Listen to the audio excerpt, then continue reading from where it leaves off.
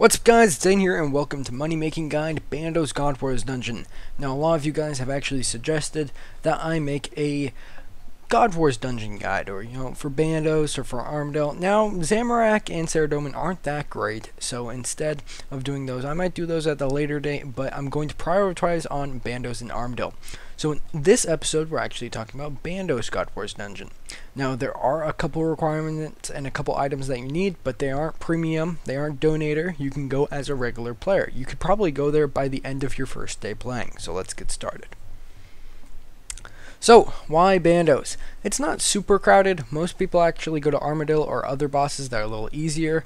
But in fact, it is pretty easy and it's pretty safe. You won't die. There is a very high chance of getting drops, and it allows you to go for long runs.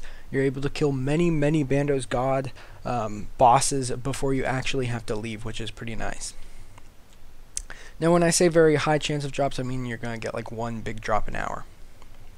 So, the Bandos loot includes Bandos gear, including Bandos boots, tassets, and chestplate, God Swords shards 1, 2, and 3, and the T and G, which is kind of like the gilded leather armors. It also has a small chance, at least General Grandor does, of dropping the Elite Clue Scroll, and once you get the casket from the Elite Clue Scroll, that comes out to around 1 bill to 1.2 bill in profit, so it's really good.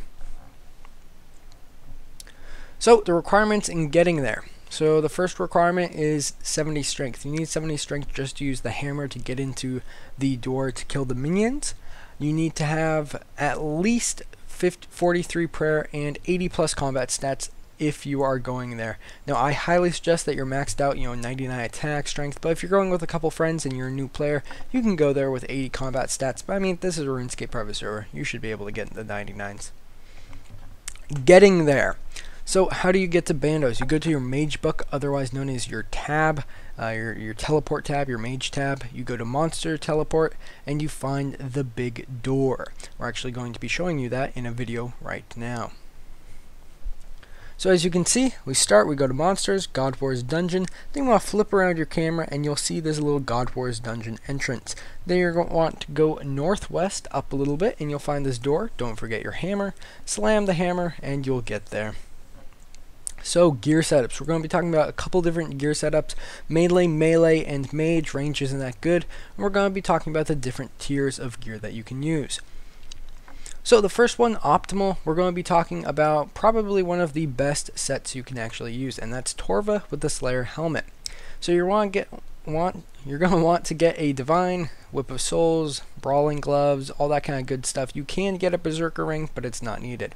Now, if you can't get that Torva, you can easily get Bandos. And remember, everything here is interchangeable, guys. So let's say you have a Souls Whip, but you don't have Torva, you can get Bandos. It's all interchangeable. I'm just showing you the best tiers for Bandos. Now, these are the Metacore sets. If you are going solo, I highly suggest using Torags, but if you're going with a friend, use Void, as Void has a very high damage output except low defense, and so that's why you want a friend so that you both take equal damage and not as much as if you were going solo. Now, the Void isn't really interchangeable. You need to have a full set, but of course you can use a Dragon Defender if you want, or a Custom Whip, Dragon Scimitar, whatever. It doesn't really matter, just to get that damage out. Now, if you don't want to do any of these, then you could do Mage. And the big thing on Mage is allowing you to go for long periods of time.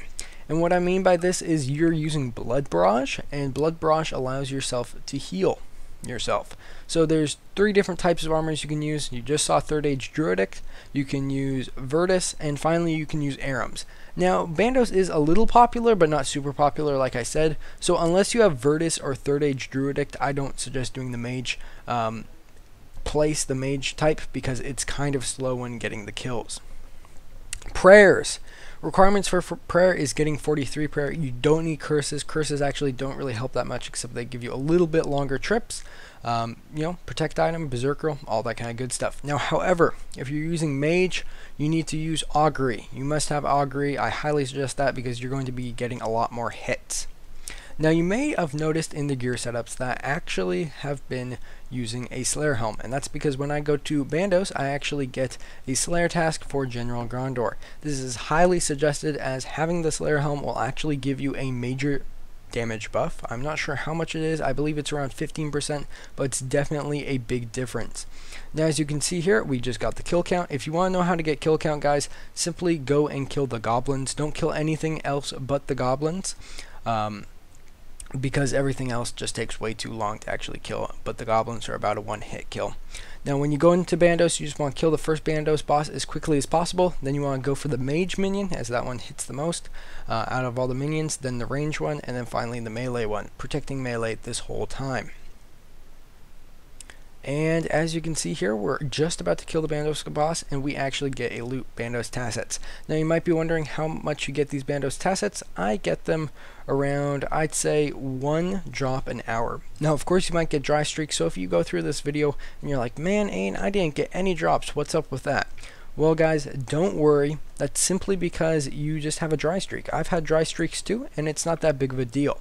But without further ado, guys, I hope you enjoyed the video. If you did, you can tap that like button, and yeah, peace out.